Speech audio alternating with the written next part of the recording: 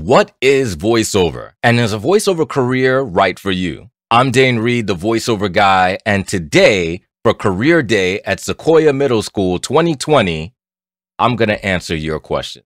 Check me out.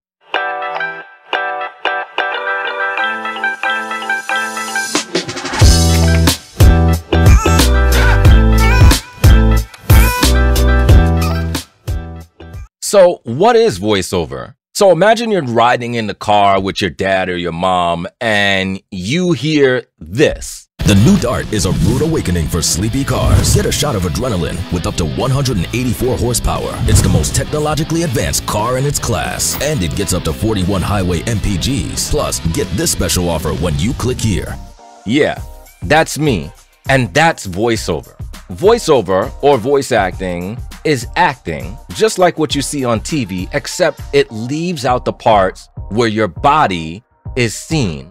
Only your voice represents everything from your emotions to your inflections to your voice can even show what you're doing with your body without actually showing. What we do as professionals is we convey a message to the public that they subconsciously hear without always paying attention to who we are. So I've been doing voiceover for 15 years, since 2004, and I've done a lot of different projects. I work as the official voice for radio stations, which is called a radio imaging person.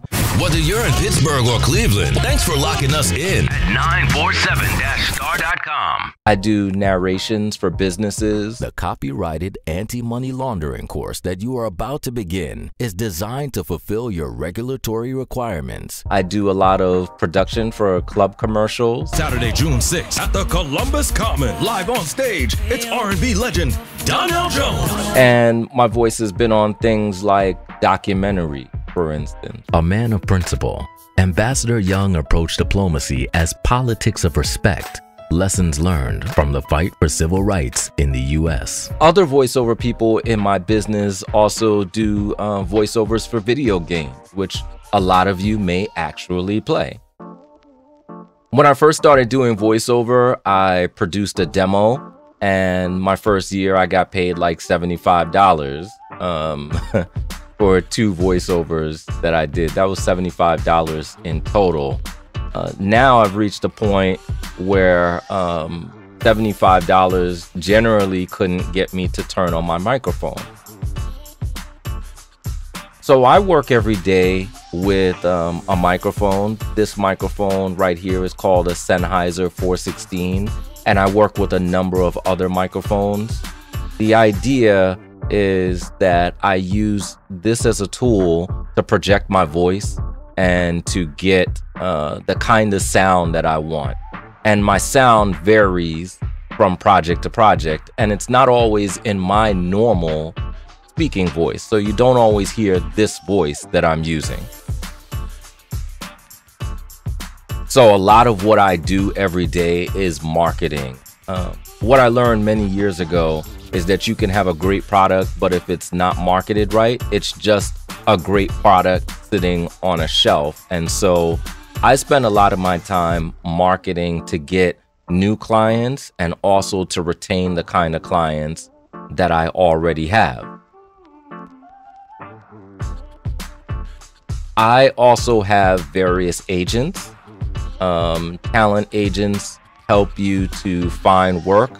They audition you.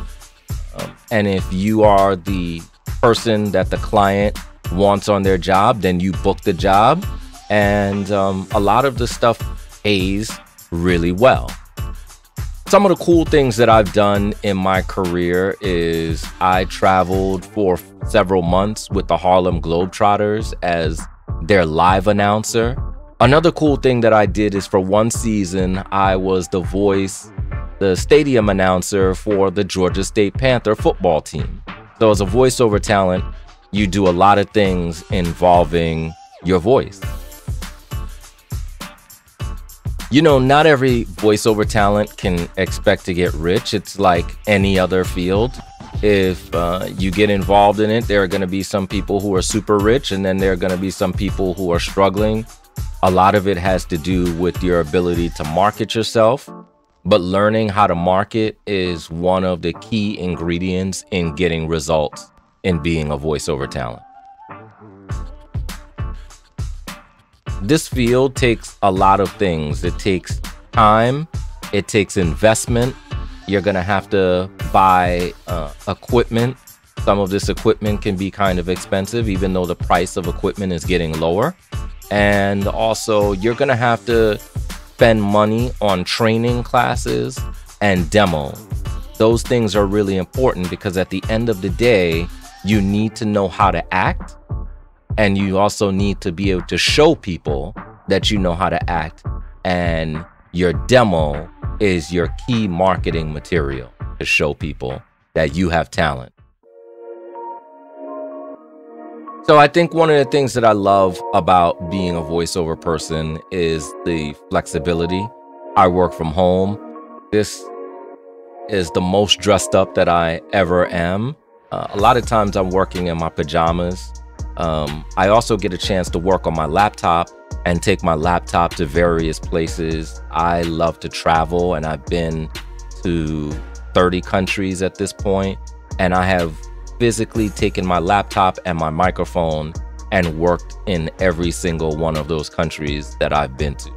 And so for that, I love this job because it allows me to be a digital nomad.